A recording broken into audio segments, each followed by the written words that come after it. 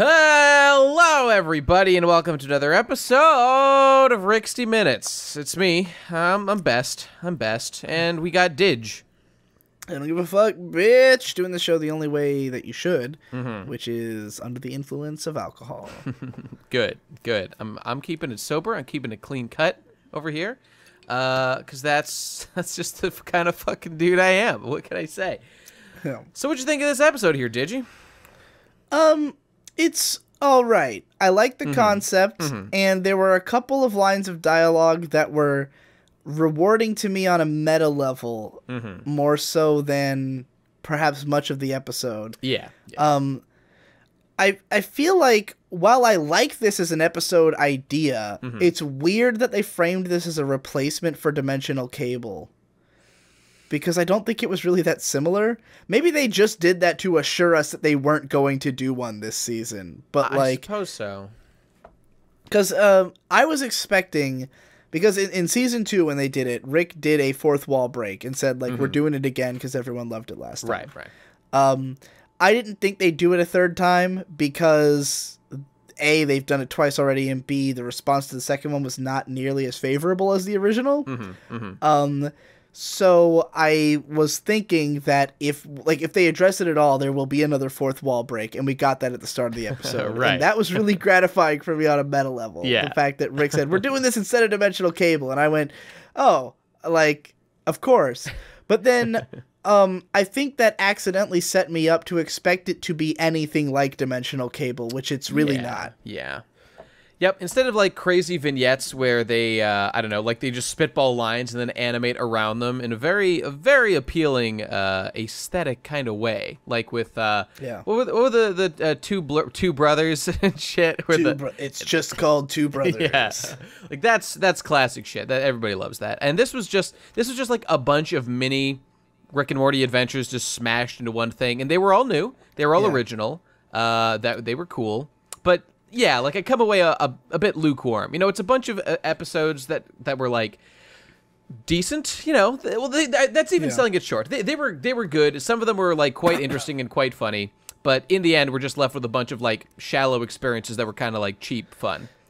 Yeah, and but the weird thing about it is that they're not going... This felt more like a story episode to me. Like with the Dimensional Cable, and granted, the first Dimensional Cable did have one of the most gripping narrative moments in the show. That's the one with Jerry. What was going on with the family? Right. Yeah.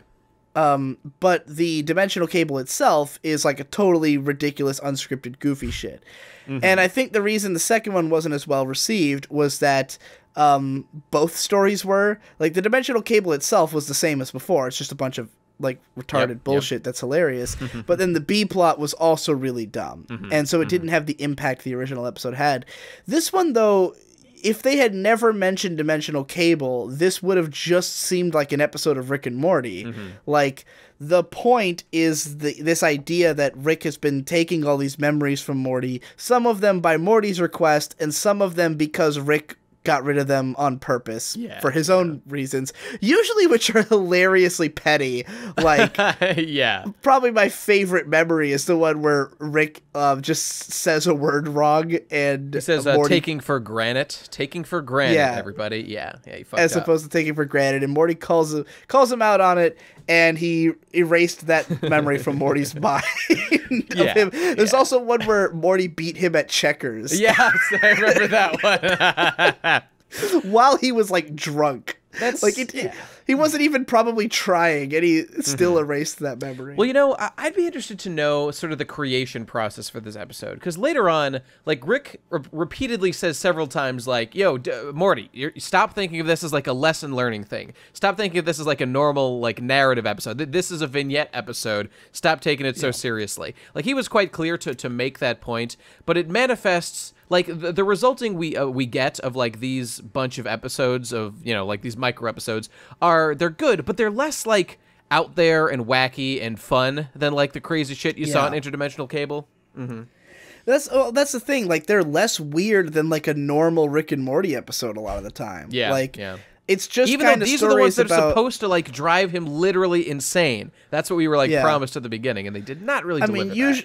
usually it's just that Morty accidentally got someone killed in some kind of horrific way, and that's why he had the memory erased. Yeah. And while those stories are funny and fun, like, they're not so weird that it doesn't feel like a normal episode of Rick and Morty. Right.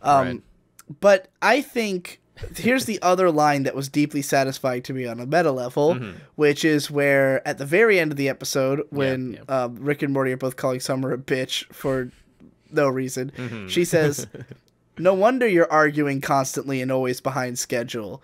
And they're like, "What'd you say?" And she's like, "Nothing." And I was like, there we go. That's why this episode happened. Because Justin Roiland wanted to do another interdimensional cable and some more unscripted bullshit, and Dan Harmon wants the show to be a serious, drama show. Which, because, like, if you go back to the original episode, Dan Harmon wrote the half of the episode that was a completely serious story that was heart-wrenching was written by Dan Harmon, and the other half was Justin Roiland doing improv in a booth. Yeah, okay. So I think that maybe, there was disagreement about how the second one had gone. Where maybe... Now, I haven't listened to the commentaries on Season 2 yet, which I've been meaning to do this whole fucking time, and I've never gotten around to. But, One day. I should. And then I want to hear the commentaries on this season, because I've kind of followed the production background of Rick and Morty a bit, not only through having listened to the commentaries, but also when Season 2 was airing, and I don't know if any of this has happened for Season 3, I haven't paid enough attention, but when Season 2 was airing, for the first episode and the last episode, Justin Roiland, like, periscoped and live streamed the parties that they threw. There was that. Yeah. And during the first one was one of the most fascinating things I've ever watched in my life. Specifically because of the fact that half of their people were being poached actively at the time. Right. They were talking about how their lead guy, their lead writer for that season had just been poached by Disney, and Justin Roiland was saying, like, if the show goes downhill next season, it's because we lost this guy. And he said things like, everyone was saying that, like, because Justin does so much on the show is why it takes so long to come out, and, like, just not having enough talent on the show is why it's always behind schedule, and why... and, like, because the talent that is there gets poached by better networks who can pay them more, and so they all leave. So no one stays on the show for long enough. So, like, if Rick and Morty were to go downhill, it would be because they couldn't spend 2 years letting Justin and Dan do everything on the show, Now, obviously, the season's been pretty great, so they must have found someone. They strapped some shit together. Yeah, they're working it out so far. But, like, hearing them mention the idea that, like, oh, you two argue constantly and are behind schedule, and the fact that it was directed at Rick and Morty, like, themselves, like, because if it had been directed at more characters, I'd assume the whole cast, or everyone involved, is always arguing. But, like, framing it that way made it like Justin and Dan are arguing all the time and always behind schedule. And, like, it's easy to imagine. That's exactly what it comes off as, They're both insane people. Like, just in the last episode of this podcast, I was talking about how Dan Harmon is known for being impossible to work with and a total piece of shit. And Justin Roiland's fucking crazy. This is a guy who last year just leaked all this, like, information about a show he was trying to, like, he was working with Fox on. I don't know if this has been canceled by now or if it's just... I don't know how far along it ever was, but he just, like, leaks all this information about his own show that he had been selling to Fox. This is news to me, but all right. He got Why would you do that? What was the point of that? He got shit-faced and leaked all this info, and he posted the text logs he was having with, like, the lead writer on the show, where the guy was, or producer, who was telling him, like, what the fuck are you doing? And he was screaming all caps at the guy, "This is new media, you motherfucker! Like, stop living in the past. We're in the future now. Like, Twitter is the future. Like, you can't hide shit behind corporate backgrounds and stuff like that." Like, he's just out. Like, he's doing what I would do. Basically. Yeah, but he's doing it while trying to make a pitch to Fox or whatever. So, like, I think they already owned the show. Like, okay. Like, it was a show that's in pre-production that may or may not Okay, come it's just to like, exist. look at me, I'm such a rebel while I work for a Yeah. giant corporation making their cartoon. Like, it seems like Right. a double standard, but okay, whatever. That's fine. I think he saw it as a promotional thing. Like, Okay. let's I promote see. this show in a very modern way by releasing all this information leaking and just everything. being transparent about it. Yeah, okay. Which is how I think, That makes more sense. But the point is that Justin Roiland doesn't play by the rules, Mm-hmm. and he's insane. He kind of comes from the internet. He's originally an internet guy. Like, he's from Hollywood, but he's from the Hollywood internet, What even So is that? What is the Hollywood internet? Like, what sort of things do Hollywood internet people do? Have you ever heard of Channel 101? I am aware of the Channel 101 Because that's where Rick and Morty comes from. Right. The original short was on there. But Channel 101, like, was supposed to be... The idea of it was that it was, like, people who work in TV. Like, it was people who were, like, sick of the restrictions of what TV made them do. I see. And so they went and made this other place where they could break copyright law without getting punished. They could, like... to basically do whatever the fuck they want. It was like a guerrilla filmmaking thing, but like everyone involved with it was people who, like Dan Harmon was involved with Channel 101. Like these were all people who worked in TV, but were like looking for an escape on the internet. It just didn't blow up that big. The only show that I think anybody really knows is Yacht Rock and Cautionary Tales of Swords, which are both amazing. Of course. But that's why those shows have a little bit more production than the average YouTube show, because like it was a channel they were trying to launch online, which Dan Harmon tried to do recently, like his show Harmontown, which was the Dungeons and Dragons show. Do you know about that? Oh, that's right. I know of it in general. Yeah. I haven't seen any of it. Yeah, they just animated like over they played D&D live in front of an audience and then animated the campaign. It's all right. It sounded like a Harmon terrible Quest, idea. not Harmontown. Okay, nobody understands that D&D is the most boring thing in the fucking world if you're not actually playing but it. it's- And even it's then, all it's barely comedians, even fun. though. Well, okay, if they know what they're doing, it's all right. Is this that It's show pretty that you fun. see the fucking trailers for on like YouTube ads and shit all the time? Because it looks like the worst thing ever. Are you implying that I watch YouTube ads? Well, I mean, I skip them as much as possible, I don't but know. I see They on but mobile and all shit. I know about it is that it was on this new, like, Dan Harmon and a okay. bunch of other people tried to create like their own Hulu, like a subscription service to watch like specific shows, but it went as well as Tidal did. Right. You're trying to do the same thing, which is you can't take people away from the websites they want to use and make them pay to watch content that they don't even know what it is. Yep, like, I hear you. No one's gonna download Tidal so they can hear the new Kanye West album if they haven't already heard it and confirmed they liked it, and they just want to pay for it normally. But anyways, like there's a reason I didn't buy 444 Jay-Z. I downloaded that shit because can't buy it anywhere. It's only on fucking Tidal. Yeah, who's gonna do that? Not me. Well, Not that it matters to him. He has all the money. in any case, okay, so that's all cool, but I just did want to say about all that whole point basically tied into that meta comment that Summer makes at the end of this episode here. And okay, so like, yes, that is the lampshade hanging, sort of explain, possibly, as you just placed it forward, explaining like why this episode seems to be disjointed and have like a half that's, story based that doesn't really go anywhere, and then the other freeform thing that also feels kind of awkward. Okay, we've got this basically explanation, but that doesn't retroactively make the episode more entertaining or like more good. It just gives me sort of a sense of satisfaction, like interesting. It's an interesting thought about like why this production is, why it took season 3 so long to come out. Why they released the April 1st episode and it took another 3 months for the episode, for the season. Like, just the idea that Dan and Justin fight all the time is entertaining to me because I could easily imagine it. Like these guys are insane people, and I don't know if that's why the episode itself is like how it is, but it would certainly explain why, like, I could easily imagine Justin being like, why not do why not do another interdimensional cable? Like, why not? I love it, and Dan being like, oh, we didn't go, why, see like, that we very gotta make it emotional, Fucking Dan. Yeah.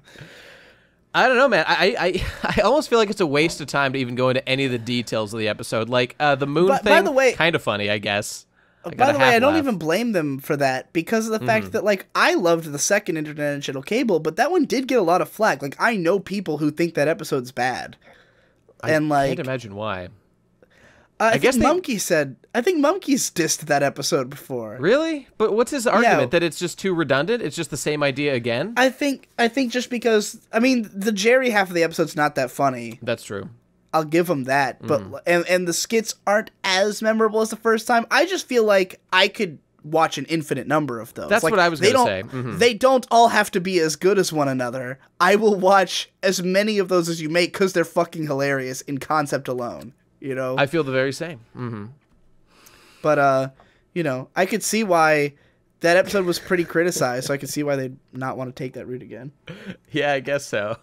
I don't know, man. I got nothing to fucking say about, like, the individual. Like, oh, it was so funny when the worm came out of Morty's mouth, and they were like, lol, it's poop. That was great. Just pinch it off, dude. You know? Yeah. Okay, I got a laugh out of that. But then, like, I don't know, like, the joke dragged a little bit, and I was like, okay, I get it. Let's wrap this thing up. The Moon Man joke dragged, and, like the high point of the joke of the Moon Man thing was like a, huh, okay, I get it. Yeah. It's good. You know, I agree. There was no real massive peak. Lol, he's jacking the dude off when he thinks he's torturing him. Kind of funny, but like it's I don't like they weren't that funny. They weren't that funny. The funniest line in the episode by far to me is immediately after Rick and Morty accidentally mind wipe themselves, and after Morty's first memory, he says, I guess we're kind of like the Men in Black. Yeah. And he asks Rick if he remembers Men in Black, and Rick says, I've only got Men in Black 2. And he says, well, then you get the concept. And he goes, well, actually, it's mostly random callbacks to the first movie. I lost it at that joke. A couple more at the end of the episode. All the jokes that really made me laugh weren't even in the memories, except for when Morty beat Rick at checkers, and that made me laugh. That was good. I went back and watched some of those like really fast clip show things that went by. Yeah, like there was some. I like when they can cram. The fast ones were better than the long ones. I know they were. They were. But then again, it honestly, some of them felt like they were legitimately like rejected ideas from the show. Yeah, yeah. Like that Moon Man one could have been a full episode if they wanted to be. Or just, like, all of these were just things that they thought of for, like, minor subplots and then didn't do. And then they just went, like, let's just fill an episode with all of our extra bullshit that we thought was kind of funny. And you know, the way that at the beginning, like, Rick is like, oh, we're doing a clip show, but they're all new clips. Like, oh, these are ideas we threw away, but at least they're new. Here they are, everybody. You know, we got them on the table. The way he phrased it made it sound like it was stuff they'd thrown out. You know. Well, you know what? I'm just gonna pin this one on the fucking women writers. Those goddamn fucking women writers. You can't trust them as far as you can throw them. Why they gotta ruin Rick and Morty in every way like this? Actually, my favorite scene is when Morty's gonna kill himself and Rick is like inspired to join him in a suicide pact. I did like that. that's just such a Rick moment. Like that's what I love about his character is the idea that he'd be like, you know what? I am down to kill myself. Let's do this, motherfucker, you know? Yeah, I like that reckless side. And then Summer coming in just like, oh, you guys are doing this again? I was like, you got me, you motherfuckers. Yeah, we all got cucked. I wanted to see him fucking die. I really like this idea that Rick, because he's so insanely well prepared and has so much shit set up, and generally is only kind of afraid of death, we'll just let these scenarios play out. Like, you know, he openly says this isn't the first time we've done this. Like, we've literally gone down this road before, because he can wipe all his memories after it's over, you know? And, like, the fact that he has setups for even if him and Morty accidentally wipe, like, even this has happened before. Even them forgetting it happened has happened before. That's right. That's right. And there's preparations for it. And that's what I love about Rick and this show. That's good stuff. And, you know, and just the idea of, like, it makes sense that it just reinforces the whole thing. Like, not only is Rick able to go to infinite realities and, like, just, if everyone dies here, he'll just go somewhere else, everyone's fine. Like, so, his detachment has begun at that point. But now even that he's able to just remove memories from himself and anyone else and replace them, it's just another layer of, like, like, why would I give a shit about anything? I can just wipe these memories. Nothing matters whatsoever. Yeah, it's all just entertaining, you know? And, I think this episode was helped for me also by the fact that I actually I watched the first 15 minutes and then I had to stop because I had to do other shit, and then I watched the last 5 minutes just now, and I really think the last 5 minutes saved the episode. Like, yeah, okay. I think up till that point I thought it was okay, and I was like, all right, there's moments in here I like, but some of it's dumb. The very end I thought is the best part. Like, just when it stops being just a clip show and becomes about them, doing the suicide pact and like this meta idea that they've been doing this before, was way funnier than any of the actual stories they told. That's true. Yeah, I don't know, man. I was just pretty disappointed overall in terms of the laugh-o-meter. Yeah, I don't know. The stories were not that good. They really felt cutting room. They didn't feel original, and like, they felt like stuff that wasn't supposed to be in the show, that you watch and go, oh, that should have been cut.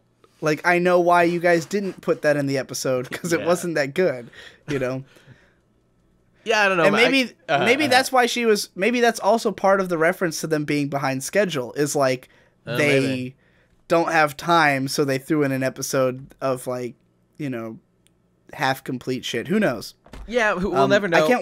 I cannot wait for the commentaries for this episode, because I think this episode, while by itself is not that great, will be far more interesting to hear it talked about than it will be to have watched it. That's a great point. I would love to hear the commentary on this episode. Yeah. More than any other episode so far this season. Yeah, and I have a very different kind of engagement with this show, I think, than this. I think we should address this, Nate. This has been a weirdly controversial podcast a lot of the time. On occasion, that's true. I think it might just be because, like, people watch this who, maybe there's a lot of people who watch this who just are Rick and Morty fans. Sure, like, maybe these episodes get found. I have no idea. Because they do get pretty high view counts for shows on this channel. They get more views than any other thing on this channel. It's true. Yeah, which is really weird. Yeah. But the comments are often like aggressively against us, and they have bigger dislike bars than our normal videos. So I think people come in here just looking for Rick and Morty reviews, and when we, for instance, on the last episode, went on a 7-minute rant about whether or not Dan Harmon is a liberal cuck. Yeah. We got a lot of flack for that. They can fuck off. That's the good shit. Yeah. No, but for one thing, like with this episode, the whole time watching the episode, I thought, I'm going to have nothing to say about this. Like, I wasn't even sure if I was going to be able to do a podcast until the meta thing came through, and I went, well, I can talk about that for 20 minutes, And that's filled up 90% of the time we've been talking right now. Yeah. How worried were you? I'm never worried. I have developed a level of confidence that I can talk for any amount of time about anything.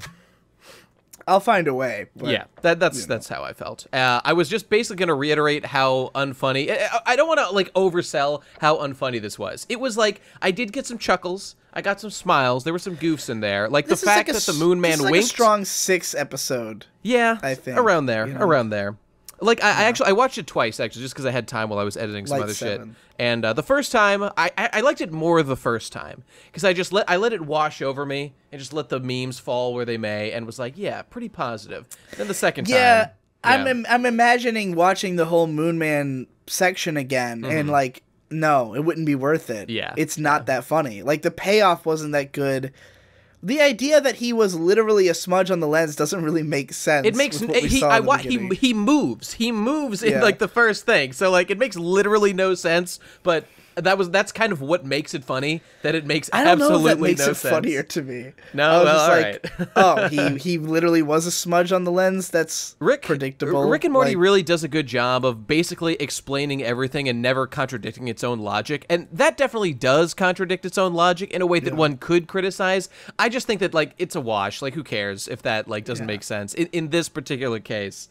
But it's a fair criticism. If I was the mysterious Mr. Enter, which I am, I would deduct massive points for that tragic logical break. It would be a big problem for me. Probably the most predictable joke in the entire show, and maybe it's fine that it's predictable, is when Rick types in like twisty ties or whatever into his magnet and gets a bunch of them, which I thought that was really funny. And then as soon as it shows Morty typing in, and I went, he's typing in tits.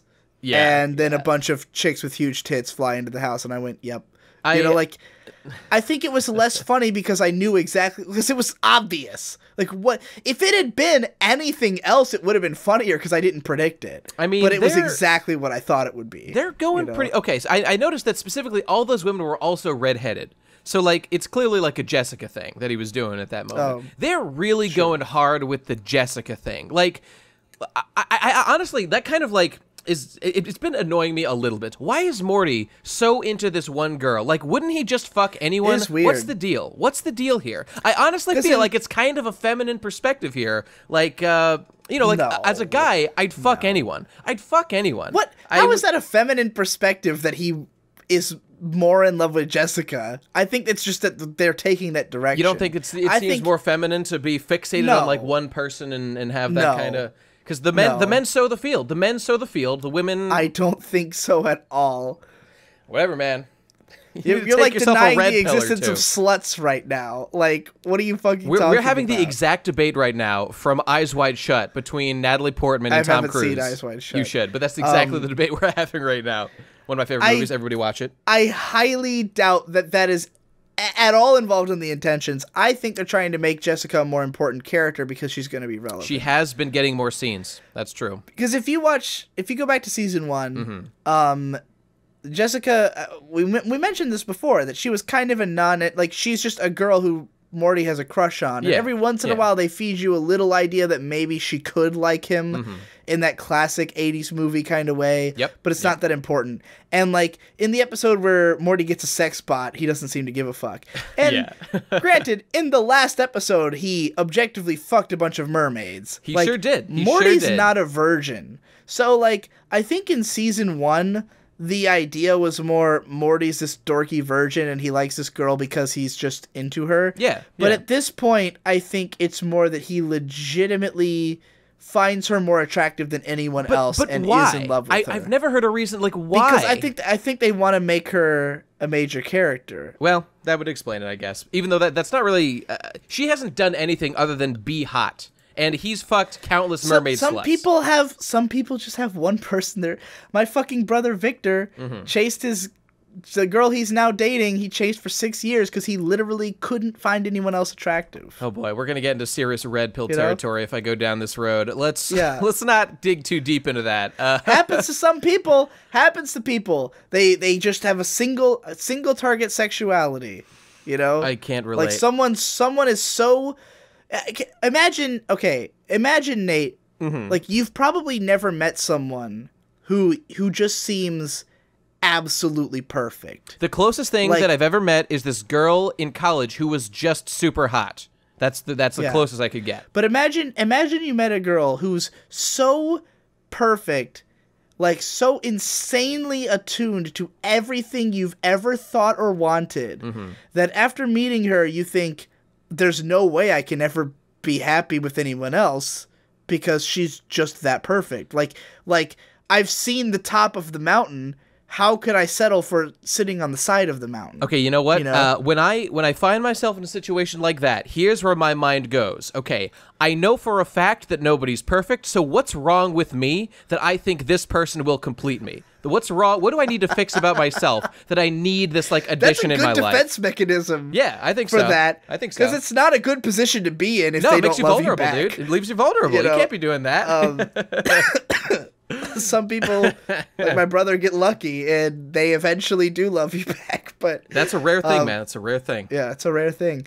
But I get it. Like, I get why if someone, like, if the only thing you find attractive is like a redhead with tits this size who's this tall, and like everyone else you fuck is second best to that. Like, you fuck some girl who might be a 9 out of 10, but is that going to distract you from the 10 out of 10? You know, like, you're always going to be thinking about especially if it's within grasp, because Jessica's kind of within grasp. That's true. Like, I'm sure in Morty's mind, he thinks, like, she lives near me. It's not like, it wouldn't be weird if we got together, you know? I feel like it's a little bit that they want to have their cake and eat it too, that they want Morty to be woke as fuck and, like this increasingly sociopathic guy, you know, who's also got some morals and shit. But then they also want him to be like a naive kid with like this innocent crush. Right. I think they want to have it both ways a little bit. I think that's always been the case in this show. Yeah. Like, I think it kind of bothered me in season 2 when some episodes Morty was like this hard ass, and then other episodes he's a fucking retard. Right. You know? Right. And I mean, that's always the problem when you've got a bunch of writers. That's on sort show of the problem of like differently. the archetype of the character that Morty is based on versus like the character progression throughout the show, you know. Yeah, and I think season 3's done a much better job of keeping him consistent. Like, I agree. He's felt pretty consistently woke throughout this season. I haven't really felt like he was just a naive retard much this time. It's just the Jessica thing, really, I guess, that stands out to me now. I think that's why I think she's supposed to be a major character. Like, I think there's going to be some kind of development in that relationship, and that's why they want us to keep it in mind. And if that's not the case, it will be weird. Like, why bring her up so much unless you're going to do something about it? I agree. Because I don't remember her coming up that much in season 2. She definitely did not. The most that she ever did was like the most important Jessica has been before this season was like that episode where he like made her fall in love with him, and then she, you know, was just mind controlled to love him. She was fairly relevant in season 1. Like, she's probably mentioned in more than half the episodes of season 1, but season 2 I don't remember being a big deal. But I haven't rewatched season 2. I've seen season 1 like 4 times, so I'm a bigger expert in that. I forget. Cronenberg is season 2, right? No, that's 1. Fuck. Okay, I can't keep. That's like episode 6. That's where they killed the family and that's moved to the other universe. Okay, well, whatever.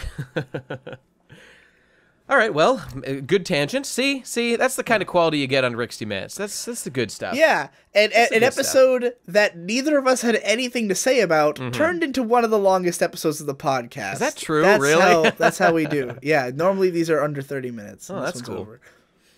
There you go. So there you go. Enjoy your various pills of wokeness and sleepness, and it's specifically that, like, you know, that Shaq like asleep and then woke with like the glowing eyes. Yeah, that's the one. That's the one. All right, I've had to piss for 25 minutes. Okay, sounds good, my dude. We'll see you guys next week with a new episode. Bye bye.